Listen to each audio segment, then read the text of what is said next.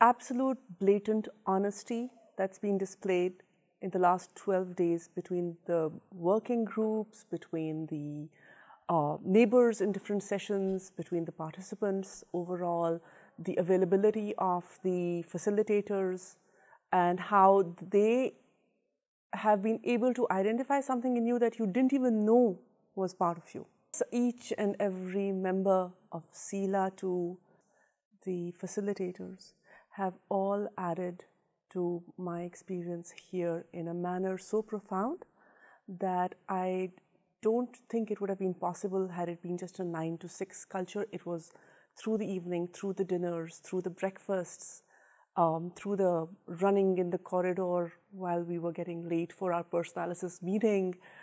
It was trying to gulp that last cup of coffee before going in, and energy level we just borrowed from each other.